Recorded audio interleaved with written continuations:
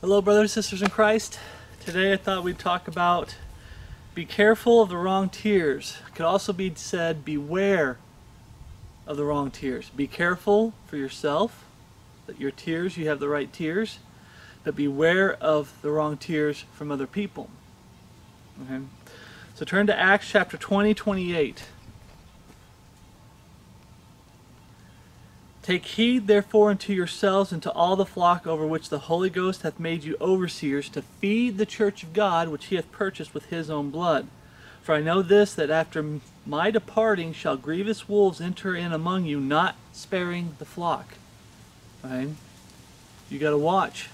Right? Be watchful of the wrong tears. Beware of the wrong tears. Verse 30, also of your own selves shall men arise, speaking perverse things, and draw away disciples after them. Among us, the brethren, we have to be careful of the wrong tears. Verse 31, therefore watch and remember that by the space of 3 years I cease not to warn everyone night and day with tears. Paul is warning the body of Christ with tears that there's going to be wolves in sheep's clothing trying to pose as Christians. He's warning that there's some of you that might get caught away and start promoting bad things. Right? Look what he's dealing with. 1st and 2nd Corinthians. You're dealing with a lot of false converts. We've already done studies on this left and right. Okay? If ye be in the faith. Okay? If a man be called a brother. If. Called. Not that he is one. He's just called one. Time again. He even has to preach the gospel to the Corinthians all over again. 1 Corinthians chapter 15, verse 1 through 4. He's preaching the gospel to people he's already preached the gospel to that are professing to be saved sinners. He's preaching the gospel to them again. Okay? That's his warning. Galatians, he said you have people coming in trying to get you back under the law. So it's no longer faith in Jesus Christ. Repentance, belief, confess both in prayer and ask God to save you. And when God saves you, you're sealed into the day of redemption. You have a changed life. No. You also have to keep the laws, the Levitical laws and everything. They're coming in saying you have to keep the laws and the faith of Jesus Christ. That will be there, the commandment of God and the testimony of Jesus Christ in the time of Jacob's trouble, but not today. Okay? So Paul's seeing people coming in and these wolves in sheep's clothing scattering the flock. He sees people that are starting to, he believes is saved, is starting to veer off and go to the left, and they're going to the right. They're not staying the course. They're falling away. And he's got tears. Okay? Godly sorrow. Now, there's 3 types of tears, brothers and sisters in Christ. There's godly sorrow, tears that come from godly sorrow. There's tears that come from worldly sorrow. And I know this might shock some people, but there's fake tears to manipulate people. You have people that are fake and frauds, and they're just manipulating people. Okay? Those are the 3 types of tears. And before someone says something, they'll be like, but what about the tears of joy? Psalms 126:5 says, they that sow in tears shall reap in joy. When you have a tears of joy, as they say, the world says tears of joy, what are those tears based off of? When I tear up because I am so grateful and thankful, Lord, for everything that he's given to me, this property, the clothes on my back, the food in my stomach, these glasses, given me his perfect written word, the King James Bible, that's based off of godly sorrow. I don't deserve it. I'm not worthy. Lord, thank you for this. The life I was living before you saved me, I don't deserve this. Even as a saved sinner, I make mistakes and fall flat on my face. I don't deserve any of this. When you give God glory in all things and you give him thanks in all things, you realize that he is up here and you're down here. That's the whole point of the tears of joy. So for someone to say, what about the 4th one, the tears of joy? I put it under godly sorrow. You know your place and you know God's place. And you hold it. You know your words place and you know God's place, his words. You put his words above all things. And you're like, Lord, thank you for everything, Lord. Today was an amazing day, Lord. Praise you, O Lord. It's not today's amazing day because of me and I deserve it and everything. No, it's because of you, Lord. That's where those tears of joy come from. Okay? They that sow tears shall reap in joy. When you have godly sorrow, and I'm jumping ahead a little bit, godly sorrow, and that's where those tears are coming from, it'll lead to joy. How many brothers and sisters in Christ out there can testify to that? Right? So let's start with the first one, godly sorrow. Remember, we're looking at ourselves, and I'm warning you to watch other people that are trying to come in and deceive you. Okay? And they do it with tears. They do it with tears. Let's start with the good tears. Godly sorrow. Luke chapter 7, verse 36. Let's look at a great example of tears that come from godly sorrow. Okay? Being sorry in your heart, O wretched man that I am, for your state and how you've treated God. You've wronged Him. You've sinned against Him. Luke 7, chapter 7, verse 36. And one of the Pharisees desired him that he would eat with him. And he went into the Pharisee's house and sat down to meat. And behold, a woman in the city, which was a sinner, when she knew that Jesus sat at meat in the Pharaoh's house, brought an alabaster box of ointment. Notice it says, which was a sinner. So whoever's writing this, which is Luke, I believe, he even knew she was a sinner. Everybody knew she was a sinner. That's how bad of a sinner she was. You know, sin is sin, but you know what I'm saying? How abundantly of a sinner she was, if you want to say it that way. And stood at his feet behind him, weeping, and began to wash his feet with tears. There we see tears and we see weeping. And did wipe them with the hair of her head, and kiss his feet, and anoint them with the ointment. Now when the Pharisees which had bidden him saw it, he spake within himself, saying, This man, if he were a prophet, would have known who and what manner of woman this is that toucheth him, for she is a sinner. He knew she was a sinner. And Jesus answered and said unto him, Simon, I have somewhat to say unto thee. And he said, Master, say on. There was a certain creditor which had 2 debtors. The one owed 500 pence, and the other 50. And when they had nothing to pay, he frankly forgave them both. Tell me, which one of them will love him most? Simon answered and said, I supposed he to whom he forgave most. And he said unto him, Thou hast rightly judged. And he turned to the woman and said unto Simon, Seest thou this woman? I entered into thine house, thou gavest me no water for my feet, but she hath washed my feet with tears and wiped them with the hairs of her head. I'm going to stop there for a second. It almost sounds like he's comparing that man to that woman when it comes to the person who forgave 50 versus 500. You know, look how grateful she is, and look how grateful you were. Right? 45. Thou gavest me no kiss, but this woman since the time I came in hath not ceased to kiss my feet. My head with oil thou didst not anoint, but this one hath anointed my feet with ointment. Wherefore I say unto thee, her sins, which are many, are forgiven, for she loved much, but to whom little is forgiven, the same loveth little. And he said unto her, Thy sins are forgiven. Godly sorrow. Tears that come from godly sorrow is because they know, I know I'm a sinner, but I have sorrow in my heart for sinning against God. I don't want to sin against God anymore. And I am so ashamed of my sins that I personally committed against my Creator. Okay? That's what's going on here. 2 Corinthians chapter 7, verse 9. Here's where we read it. Now I rejoice not that ye were made sorry, but that ye sorrowed to repentance. Not that you were made sorry. Okay? As we keep going down, we're going to find other examples where people were sorry, but they didn't sorrow to repentance. Right? It's not this, oh, I'm sorry, I'm a sinner. Yeah, we're a sinner, you're a sinner, all are a sinner. No, but that you sorrowed to repentance, that you came personally to Jesus Christ saying, I am sorry for my personal sins against you. Okay? But you sorrowed to repentance, for you were made sorry after a godly manner. That's the difference. Not a worldly manner, we're going to get to that one, but a godly manner. That ye might receive damage by us in nothing. For godly sorrow worketh repentance to salvation, not to repent it of, but the sorrows of the world worketh death. You say, well, how do we know that her sorrow was godly sorrow versus worldly sorrow? Well, Matthew 3:8 says, Bring forth therefore fruits meet for repentance. If those tears are godly sorrow, God's going to come in when they get saved. Even if for a saved sinner, if those tears are godly sorrow, there's going to be a change. whatever's causing those tears, you're going to say, Lord, get that out of my life. Right? Drunkenness, I'm destroying my life, I'm destroying my relationships, I'm destroying my marriage. Get that drunkenness out of my life, Lord. That's godly sorrow. All right? Get it out of my life. Getting high. Okay? Feminism, video games, movies, TV shows, anime, cartoons, secular style music, fornicate, whatever it is that's destroying your life.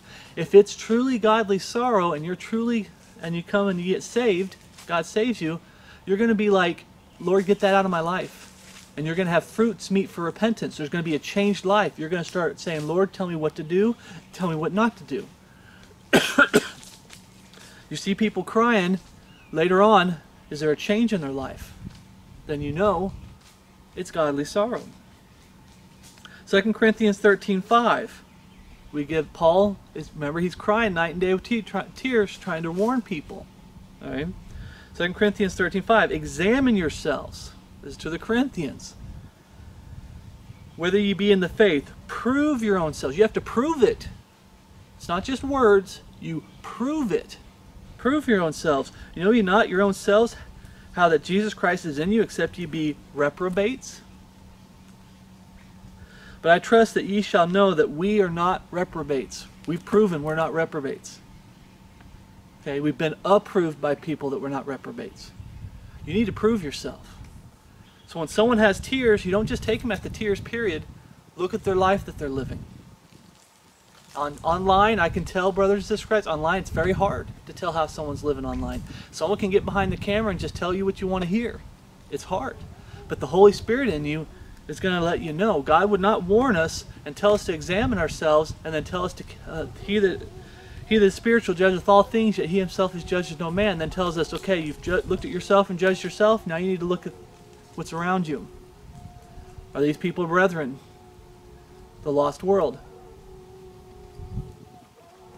I don't know if that's picking up on the mic, but there's some dogs howling down there. I apologize for that. Okay. Turn to 2 Corinthians 7:11. Okay. We're going to go back to chapter 7 again, and instead of stopping at 10, we're going to keep going. Because people think, well, repentance, yeah, you can have some sorrow, but there doesn't have to be evidence that you repented. Well, we read 9 and 10. We'll read it again. Now I rejoice not that you were made sorry, but that you sorrowed to repentance. For you were made sorry after a godly manner, that you might receive damage by us in nothing. For godly sorrow worketh repentance to salvation, not to be repented of, but the sorrows of the world worketh death. Let's keep going. Verse 11. For behold, this selfsame things that ye sorrowed after, past tense, now you've already repented, past tense, what carefulness it wrought in you. There's a change. Yea, what clearing of yourselves. Yea, what indignation. I always point that out because when I truly got saved, I was angry. I was angry at the life I was living, being a false convert. I was angry about all the people that lied to me and deceived me. Okay. What indignation, yea, what fear, yea, what vehement desire, yea, what zeal. You have a zeal for God's word, you have a desire to please Him. God, tell me what to do and I'm going to do it. Okay. What revenge. In all things ye have approved yourselves to be clear in this matter. Approved. There's proof. Fruits meet for repentance. So when you got people with these tears, oh, I'm just so sorry. You look at them and go, well, if you're truly godly sorrow, let's start with us, with me. If I'm truly sorry, then why am I still doing it? Whatever's causing me to tear up, why am I still doing that? Why am I still living that way? Lord, help me get that out of my life. Lord, I don't want that in my life. Get that out of my life, Lord. Oh, I'm supposed to be doing this. Lord, I'm going to be doing this. Now with the world, when you look out there and you see people, oh, they're tearing up and, oh, it's getting so emotional and everything. It's like, but look at their life. They're still a drunkard. They're still high.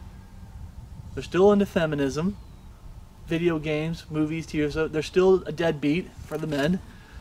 They're not taking care of their family. Whatever it is, you look at them, there's no change. No change whatsoever.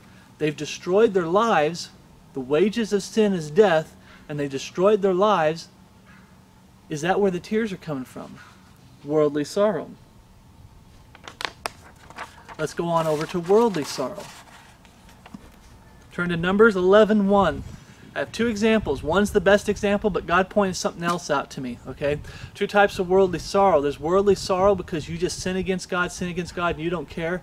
But there's also worldly sorrow when it comes to the flesh, the carnal things like, I want a boat that's $1 million boat or a $20 million jet, or I'd like to have this, they're getting expensive, $60,000 truck. You know, it's almost the price of what a house used to cost. And in some states, it's more than what a house costs. So he showed me Numbers 11. Turn to Numbers chapter 11, verse 1. We'll start there. And when the people complained, it displeased the Lord, and the Lord heard it, and his anger was kindled. And the fire of the Lord burnt among them, and consumed them that were in the uttermost parts of the camp. And the people cried unto Moses, and when Moses prayed unto the Lord, the fire was quenched. Now, I'm going to stop there for a second. They did something where they whined and wept and complained about something that was worldly sorrow, and they got punished. Now let's see what's going to happen after this. And he called the name of the place Tiberia, because the fire of the Lord burnt among them. And the mixed multitude that was among them fell a-lusting. And the children of Israel also wept again. Again. It's not the first time. They wept again, and said, Who shall give us flesh to eat?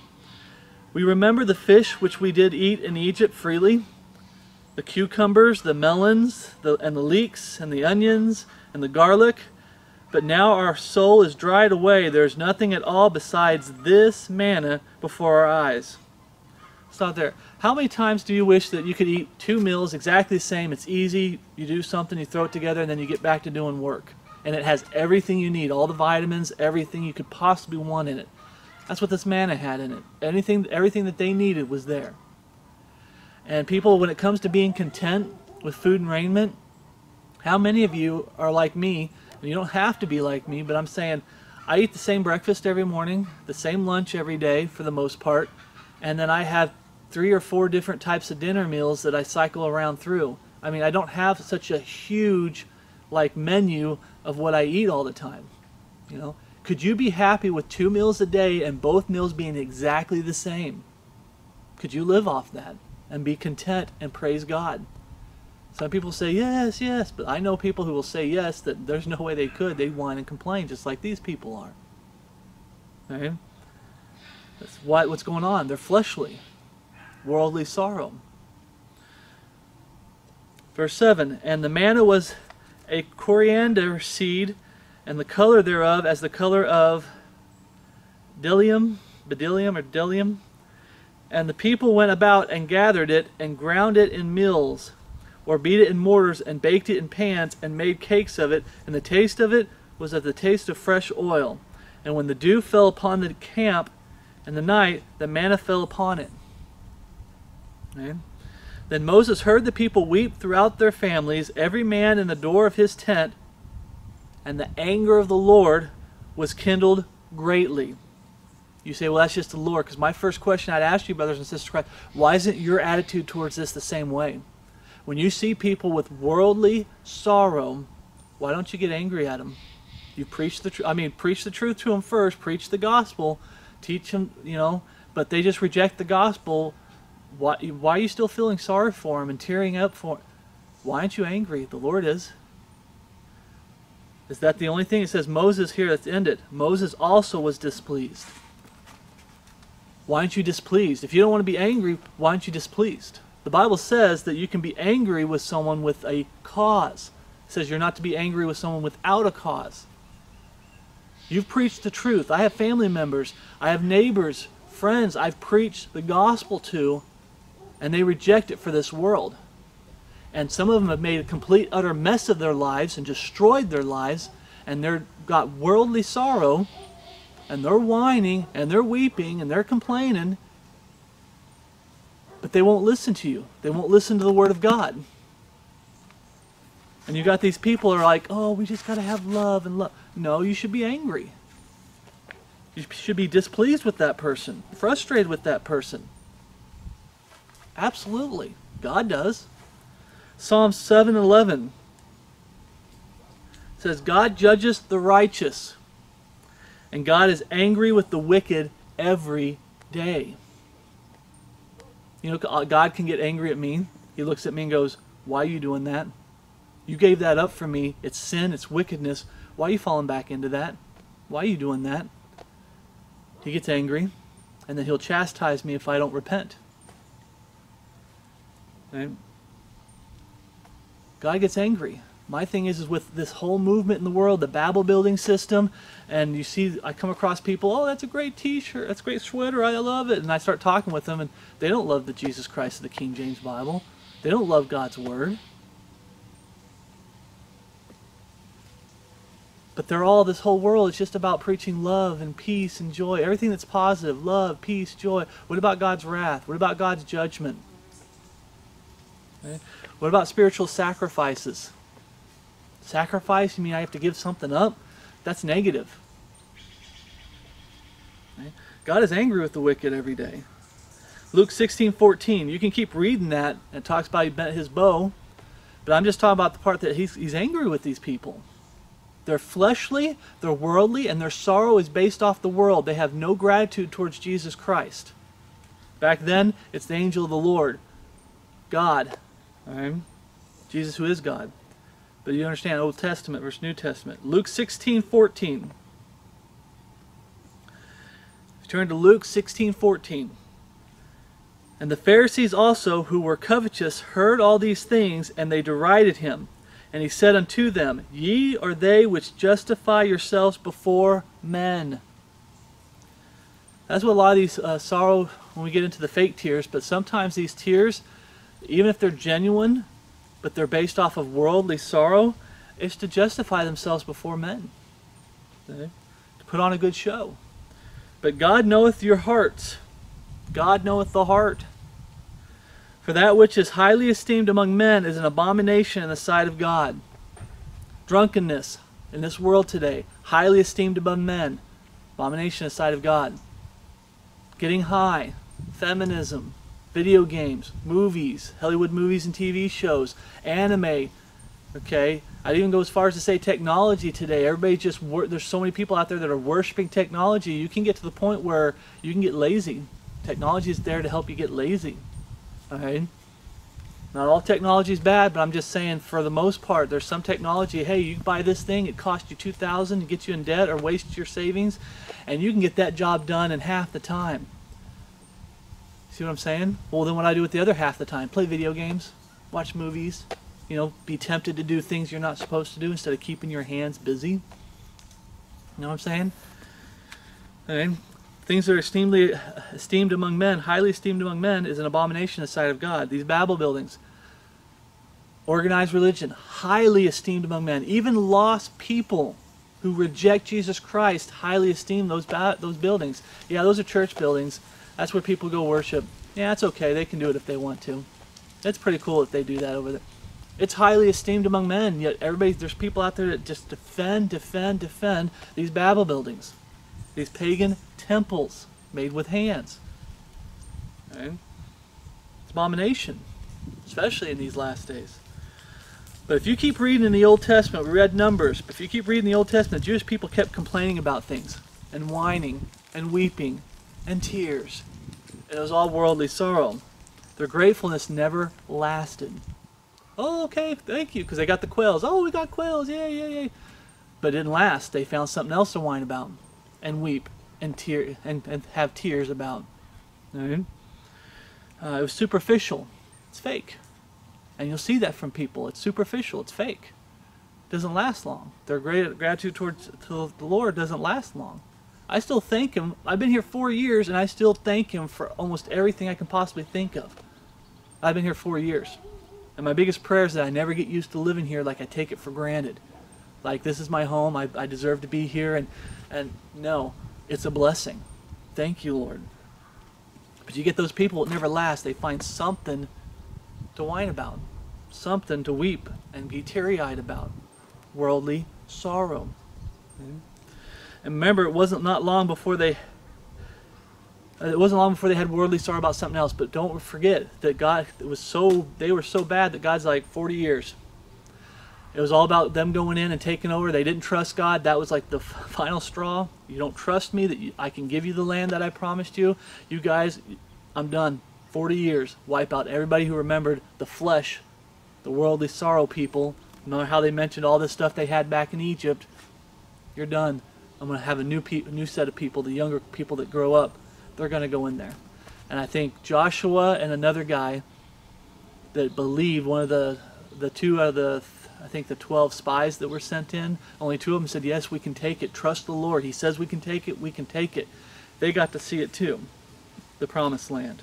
But that's how bad they were. It was worldly sorrow based on physical things, physical pleasures. Right? Those are the wrong kinds of tears. That's the wrong kind of weeping. Now, let's talk about the ultimate person in the Bible that had the ultimate example of worldly sorrow. Turn to Romans chapter 9, verse 13. As it is written, Jacob have I loved, but Esau have I hated. Now remember we read up there, God is angry with the wicked every day. God was angry with those people. They were worldly, they were fleshly, they had worldly sorrow. But here's a guy that God hated. He wasn't just angry with them, he hated them. Let's find out why. But first let's go to Hebrews, turn to Hebrews chapter 12. Verse 14. Follow peace with all men and holiness, without which no man shall see the Lord, looking diligently lest any man fail of the grace of God, lest any root of bitterness spring up trouble you. Now remember, Hebrews was written to the Jews in the time of Jacob's trouble. And thereby many be defiled, lest there be any fornicators or profane persons, as Esau, who for one morsel of meat sold his birthright. For ye know how that afterwards, when he would have inherited the blessing, he was rejected, for he found no place of repentance, though he sought it carefully with tears. Why did he have the tears? He sought repentance, but he couldn't find it. True biblical repentance. The repentance that leads to salvation. He couldn't find it. Makes you wonder why not. Turn back to Genesis 25, chapter 25, verse 28. Let's read about Esau. He sold his birthright. And Isaac loved Esau because he did eat of his venisons. Flesh. I mean, it's flesh, but you know what I'm talking about. He loved him because of that. But Rebekah loved Jacob. And Jacob saw pottage, and Esau came from the field, and he was faint. And Esau said to Jacob, Feed me, I pray thee, with that same red pottage, for I am faint. Therefore was his name called Edom. Now, we've said it before, I've said it before. He's not on his deathbed. He's not dragging himself in to town. Okay? That's not there. He walked in, he was faint, he was hungry, he's thirsty, he's very fleshly. Feed me, I pray thee, with that same red pottage, for I am faint. Therefore was his name called Edom. 31, I'm sorry. And Jacob said, Sell me this day thy birthright. And Esau said, Behold, I'm at the point to die, and what profit shall this birthright do me? He's not at the point to die. He's just very fleshly. And Jacob said, Swear to me this day. And he sware unto him, and he sold his birthright unto Jacob. Then Jacob gave Esau bread and pottage of lentils, and he did eat and drink, and rose up, and went his way. Thus Esau despised his birthright. He despised it. Okay. I have to keep saying this, brother, sister Christ. Yes, he dishonors his parents. He keeps going on and continues to dishonor God and sin against God without a care in the world. He has no conviction whatsoever. He dishonors his parents and he despised his birthright. But the reason he lost the blessing is because he sold his birthright. He gave it up. It wasn't nothing to him. What's the birthright of a Bible-believing? Kind of gives it away. Bible-believing, God-fearing man or woman? Right here, King James Bible. You get saved, this gets put in a place that's so high. Lord, tell me what to do and I'm going to do it. This book, I'm going to be in it every day. I'm going to study it every day. And I'm going to follow it and live it every day. This is our birthright. Time and time again, these things have I written unto you that believe on the name of the Son of God, that ye may know ye have eternal life, and that ye may believe on the name of the Son of God. It's because we have a birthright. We have a perfect written word of God today in English, the King James Bible. That's the only way we were able to believe. I can go off on a tangent. I don't want to, because there's people that say, well, I've been saved for 30 years, but God only brought me to the King James Bible a year ago. You weren't saved 30 years ago. I don't care what anybody says. How can you be saved without having the true plan of salvation? God would let you wander for 29 years without His Word. No sanctification, no changed life. Anyway, like I said, that's a whole nother thing. But brothers and sisters in Christ, you have Esau. Turn to Malachi 1, chapter 1, verse 1. Okay. The burden of the word of the Lord to Israel to Malachi. Sometimes it feels like a burden, because when you're trying to preach the word to people, people don't want to hear it. And it can feel like a burden sometimes. Verse 2, I have loved you, saith the Lord, yet ye say, wherein hast thou loved us? Was not Esau Jacob's brother, saith the Lord? Yet I have loved Jacob, and I hated Esau, and laid his mountains and his heritage waste for the dragons of the wilderness. Let that sink in, brothers and sisters of Christ. Why was Esau seeking repentance night and day with tears and never finding it? He refused to have godly sorrow. He continues to live however he wants to live, and his whole world is being destroyed. His life is miserable. It's worldly sorrow. How many people do we see that today? Professing Christians who say, I'm saved, and you look at their life, it's a complete mess. They keep living their life the way they want to live it. They ignore God's Word. And here you see these tears. Poor me. They destroyed their lives. The wages of sin is death. How many of us have seen people with tears like that before? I have. How many of us are talking about, when they raise their hand and says, I have, they're talking about themselves? I've had worldly tears before as a professing Christian, a false convert, a fake, a fraud. I destroyed my life many a times. God was bringing me down saying, hey, here's an opportunity. Are you going to seek me? Are you going to have godly sorrow and seek absolute truth? Nope. I'm just so blessed He brought me to my knees several times in my life. He didn't give up on me. Praise the Lord. And God doesn't give up on people, but God will get to a point where if you reject Him enough, He'll be like, you don't want me and you want the world? Fine. No longer knocking. You can have the world. I believe that. Right? That's why it's scary when you're dealing with a professing Christian that's rejected the real Jesus Christ most of their life. They're hard to deal with. But you got Esau here. God is destroying his life, bringing him to his knees to say, hey, you need to repent. Have godly sorrow. King David did. Saul didn't. King Saul. And we can keep going. Judas Iscariot, the traitor. He had worldly sorrow. After he was condemned and saw that he was condemned, he was just sorrow for the consequences.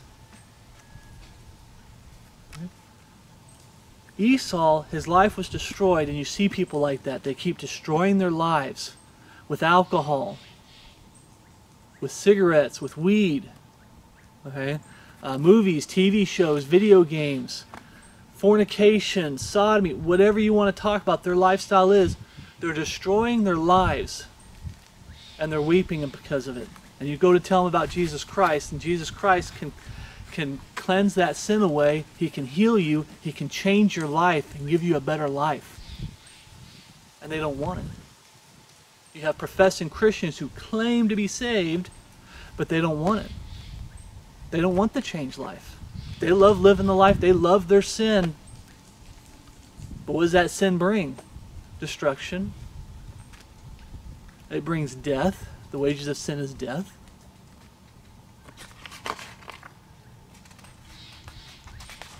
And what's our attitude towards these people? Oh, those poor, poor people. Was that God's attitude? No, God was angry at those types of people. You know, Moses was displeased with those types of people. If you say we shouldn't be angry at them, then why aren't you displeased with them? Why don't you have the attitude of, wake up? You won't listen to me? Then get out of my way. Don't waste my time. I want to talk to somebody who will listen. Why isn't that our attitude? Most of us, brothers and sisters of Christ, that is our attitude. Sometimes we can fall into the trap. Even Paul, he said, I'm done with you Jews.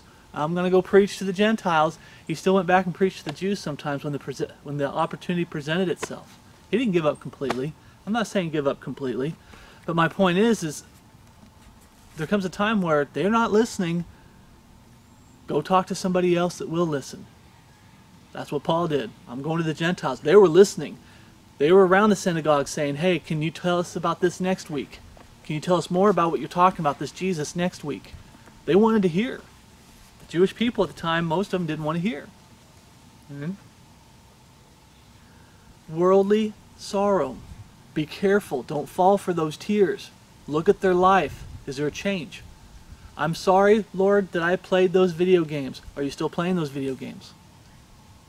Lord, I'm just so sorry tearing up. I've destroyed my life with drunkenness and with weed and cigarettes and feminism. And Lord, I'm so sorry. Is there a change in their life? Are they still a drunkard? So a brother in Christ corrected me. Alcohol, I'm trying to get that out of my vocabulary. Alcoholism. You're an alcoholic. You're an alcoholic. The Bible word is drunkard. Drunkenness. You're a drunkard. Are you still a drunkard? Are you still getting drunk? Well, yeah, I am. Then that's worldly sorrow, or you're faking it. Because that drunkenness is destroying your life. It's destroying your relationships. The weed, we can go through anything. It's destroying your relationship with people. It's destroying your life. If you're truly saved, it's destroying your walk with the Lord. Okay?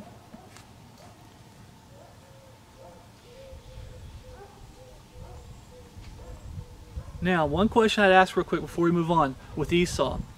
Why could not Esau find repentance, though he sought it night and day with tears? If it's just admitting that you're a sinner, it's just acknowledging your lost state, then why couldn't Esau, who was seeking repentance night and day with tears, why couldn't he find it? Well, 2 Corinthians, turn back to 2 Corinthians chapter 7, verse 9. We're going to go through this again. Now I rejoice, not that you were made sorry. I'm not rejoicing because of your sad countenance and your sad condition. There's another way to look at that. But that you sorrowed to repentance. For you were made sorry after a godly manner, that you might receive damage by us in nothing. For godly sorrow worketh repentance to salvation, not to be repented of. But here's what answers the question for Esau. But the sorrows of the world worketh death. His sorrow was not based off of God. I'm sorry towards God. His sorrow was based off the world, the consequences and how his world was falling apart. He wanted to live in sin, sin, sin, but there's a consequence to that life. Right? There's no peace. There's no true peace and there's no true joy. You've got to get that next fix. You got to get that next fix. We got to keep your flesh fed. We got to keep feeding your flesh. You got to keep it fed. You got that next fix. That next fix. If it all came to a stop, it seems like your world fell apart.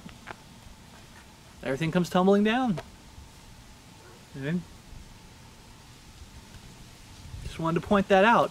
It's not just admitting. There's brothers and sisters of Christ. There's some of you out there that on your channel, through your salvation messages, I'm starting to realize you're starting to throw things on there like just admit you're a sinner. It's part of your salvation message. Or just state your sinful nature or whatever. You need to get that fixed. It's not. The lost world admits that they're sinners. It's having godly sorrow versus worldly sorrow. That's the key. Are they sorry? You're supposed to be telling people you need to be sorry for your personal sins that you've sinned against God. Not the consequences. You need to be sorry that you've sinned against God. Your personal sins. Not sins in general, not just the sinful state. Your personal sins. And when you come to God like that, there will be tears. There's no tears? Yeah, that's a problem. Now, I wanted to give you one quick example.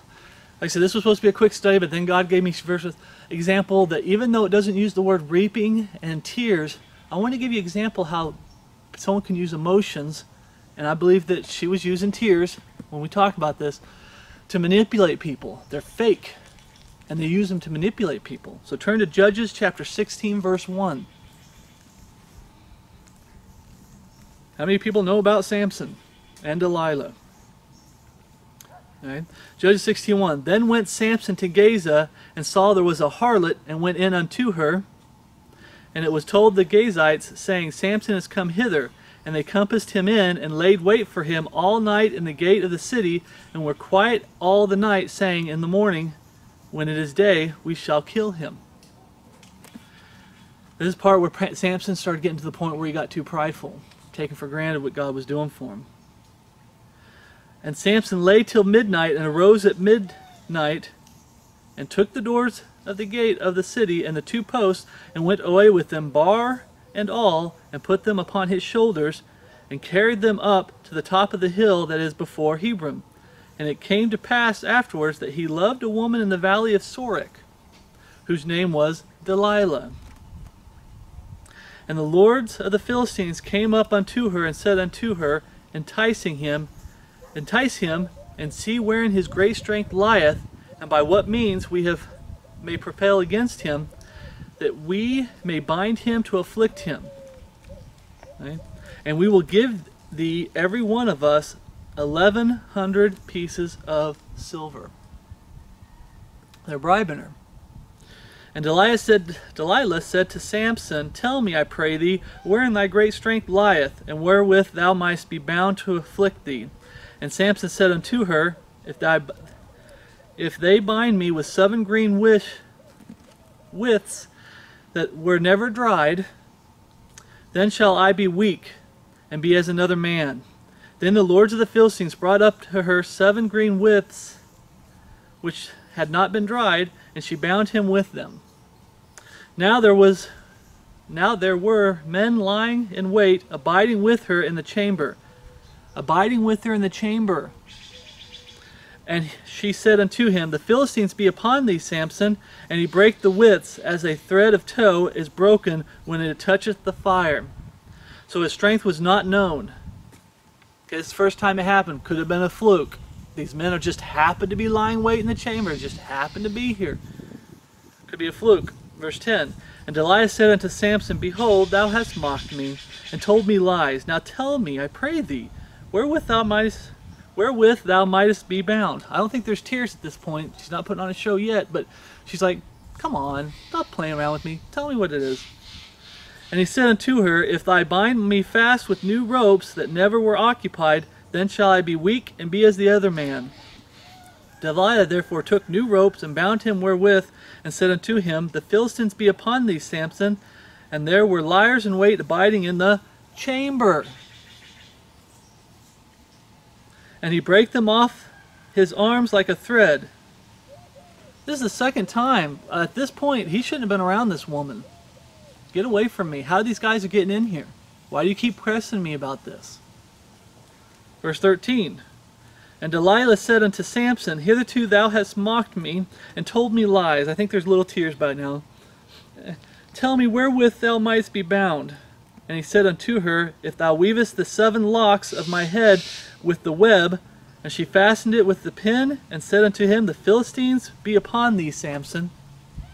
And he walked out of his sleep, and he awaked out of his sleep, and went away with the pin of the beam and with the web. And she said unto him, how canst thou say that I love thee, when thy heart is not with me? Thou hast mocked me these 3 times, and hast not told me wherein thy great strength lieth. I could just picture her. She's just starting to sob and put on a big show and everything. And it came to pass, when she pressed him daily with her words, and urged him so that his soul was vexed unto death, that he told her all her heart. And he said unto her, there hath not come a razor upon my head, for I have been a Nazarite unto God from my mother's womb. If I be shaven, then my strength will go from me, and I shall become weak and be like other men. Other man. She got what she wanted. Yeah, people can use tears to be fake. They can use emotions to be fake. to deceive people, to get what they want. What'd she want? She wanted that money. She didn't love Samson. She wanted the money. And what gets me, brothers and sisters in Christ, the worst thing that can happen, I've been talking to some of the brethren, the worst thing that can happen to somebody, there's people out there that their tears are fake, and then the tears that are genuine, they're worldly sorrow. And the two things that they want to hear more than anything is this. They want to hear you tell them that they're a good person and that they're a brother or sister in Christ. That's all they want to hear. And if they won't hear it from us, the true Bible-believing, God-fearing men and women, they will turn their back on this Word of God. They'll turn their back on the true plan of salvation to go hang out with the easy believers of the crowd. Because over there, they get told they're a good person. They don't have to have a changed life. You don't have to have godly sorrow for your sins that you've sinned against Him. It's only believe. It's all about God's love, and you live however you want to live. Over there, they get to hear that they're a good person, and they get a pat on the back being called brothers and sisters in Christ. That's what they want to hear. And we're seeing that more and more among the body of Christ. People that turn their back and they go and they fall. So I honestly don't think it's fallen away, honestly. I think a lot of them are lost. They were able to hide out here pretending to be a Bible-believing, God-fearing man or woman until somebody comes along and kicks their sin, kicks the way they're living their life. Because online, you can put up a big show online. People say, "What about me?" I could. I'm just telling you, I'm being honest. I've shown you videos, you know. I try my best to live a godly life, but yes, anybody online can be putting on a big show. But that's where the Holy Spirit comes in, and that's where the Word of God comes in. Does their life line up with the Word of God? Okay? It's tough online. It's so easy to be deceived online. Okay? These people, it's the worst thing that could ever happen to them is that they're told that they're a good person, and they're told that they are truly a sister or brother in Christ. It's the worst thing that can happen to them. Chances of them getting saved now are very slim. My prayer for them is that they get saved, but it's very slim. And they come on, you'll see a lot of them come on and do videos and stuff, and they just got those fake tears. Or, like we just read about Delilah, because they're trying to get something. What are they getting? They want people to feel sorry for them and to pat them on the back and say, "Oh, you're a good person. You are a sister or brother in Christ."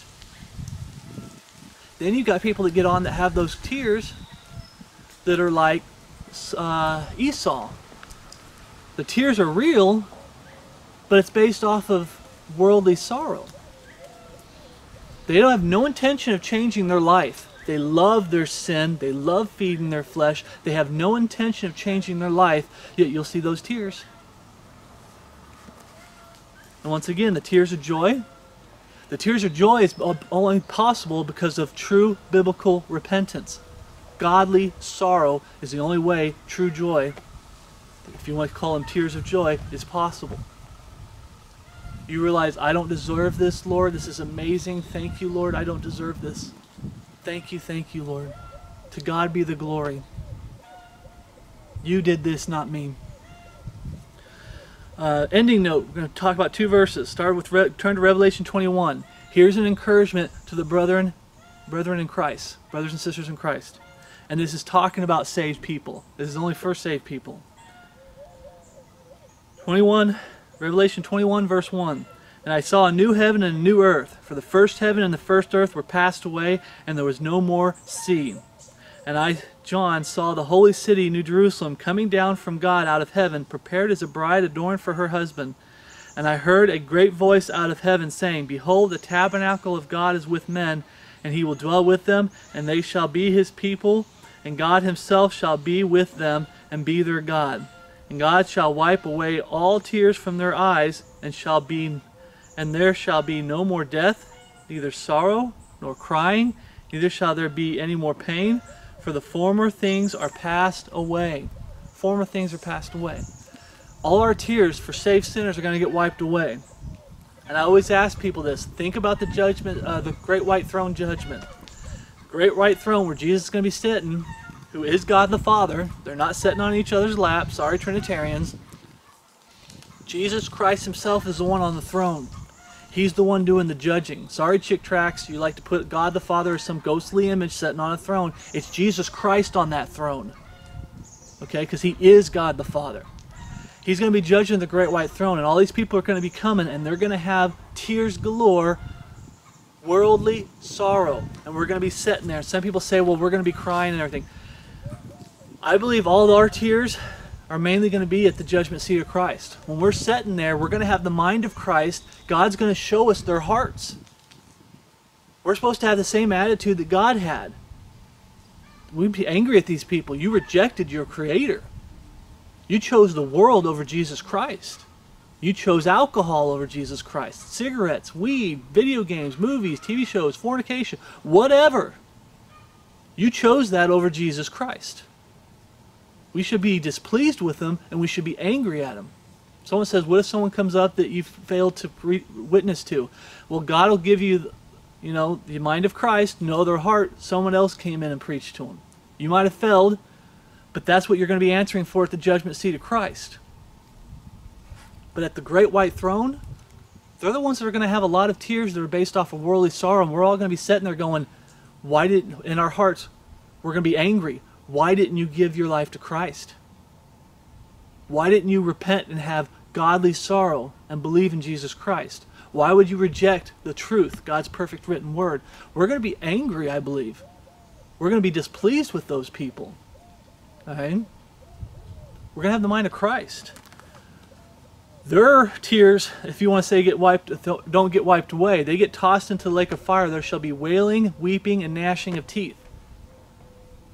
That goes on. But for us who are saved, there's going to come a point where our tears get wiped away.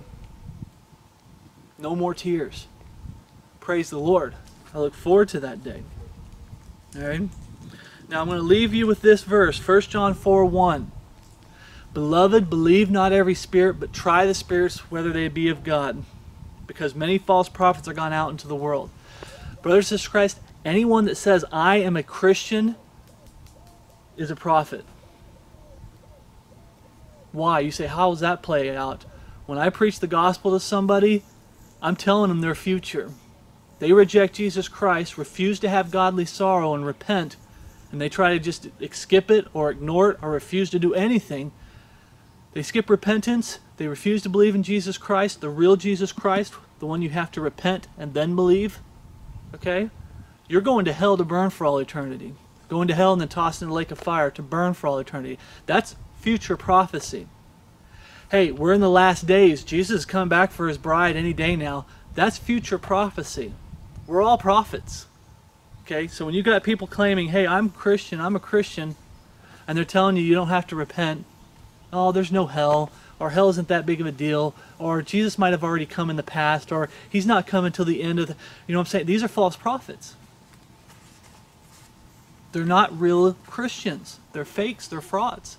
And for the subject we're talking about here when it comes to tears, beloved, believe not every spirit.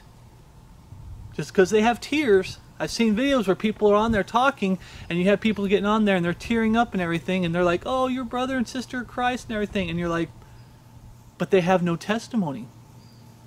They didn't say the gospel they got saved off. They didn't say it, and you're looking at it and you're like, but you're calling them a brother or sister in Christ. The Bible warns us. That's why there's probably brothers and sisters in Christ out there that are wondering, well, why doesn't he call me brother or sister in Christ? I have made mistakes in my past, and I've called people brothers and sisters in Christ without trying the spirits. Beloved, believe not every spirit, but try the spirits. Without making sure that their life lines up with this. So now I'm very cautious. I'm not saying you're lost because I don't call you a brother and sister in Christ. I'm just very cautious today. And so should you be. Okay? We shouldn't be throwing around brother and sister in Christ like it's toilet paper. Of course, after the pandemic, it did become scarce. But you know what I'm saying? We don't just throw it around like it's easy peasy. Someone says, hey, I'm a brother or sister in Christ. The first thing I want to know is, where's your testimony? I want to hear your testimony. I want to see if you did a video. I want to see your testimony. I'd love to see, even though you don't feel like you're called into ministry to do videos and stuff like that, it'd still be nice to hear. I like people when they email me testimonies. I'd love to see you do a video, just a short video. It could be 10 minutes explaining your testimony, and it's on your channel, and it can be the only video that's on your channel. Okay? But beloved, believe not every spirit, but try the spirits whether they are of God. Remember what we read before. You have to prove your own selves. You got to prove it. You listen to their testimony and you look at the life they're living. That's how you can tell if someone's truly saved. And today, since we're so spread out and we're on camera, it's hard to see the life they're living to see if it lines up with their words. Remember, whatever you do in word and deed, do all in the name of Jesus Christ. They both go hand in hand. But we're spread so thin, and with technology and everything, it's so easy to be deceived. It really is. Okay? So, beloved, believe not every spirit, but try the spirits. Remember the three things of the tears. And people say, what about tears of joy? Remember again, tears of joy come from godly sorrow. When you had godly sorrow in your heart, and you're sitting there, and you have tears because of godly sorrow, when God gives joy in your life, that tears are there. Lord, I don't deserve it. I'm a dirty, rotten sinner. You saved me, Lord. Thank you, Lord. This is amazing. This day was just an amazing day. You blessed me, oh Lord. Thank you, Lord. It's because you know you don't deserve it. It's a blessing. It's a gift of God. Okay? It's that simple. So brothers and sisters in Christ, keep your guard up in these last days. Someone gets behind the camera, or someone's trying, you run into somebody downtown and they're crying and everything. Be careful. Okay? Don't fall for a Delilah. Okay? Don't fall for a Delilah. And don't fall for a Esau. Okay? Make sure it's genuine. You say, how do you find out if it's genuine? Next time you see that person, are they still living the same life that they lived? Has anything changed? Nope, they're still living the same life they lived. They still have those tears. It's worldly sorrow. It's that simple. So, hopefully this has encouraged you, brothers and sisters in Christ, to check your own life to make sure that your tears are godly sorrow. The tears of joy are based off godly sorrow. Okay? Thank you, Lord, for giving me a new life. This new life you've given me, I'm doing my best to obey your word and live your word, and it's just, you've given me joy. That's how you get joy from the Lord, and true peace. When you truly come in a repentant state, God changes your life, and He gives you joy, and He gives you peace. So, grace and peace from God our Father and our Lord Jesus Christ be with you all, and my love for you in Christ Jesus our Lord. Thank you for watching.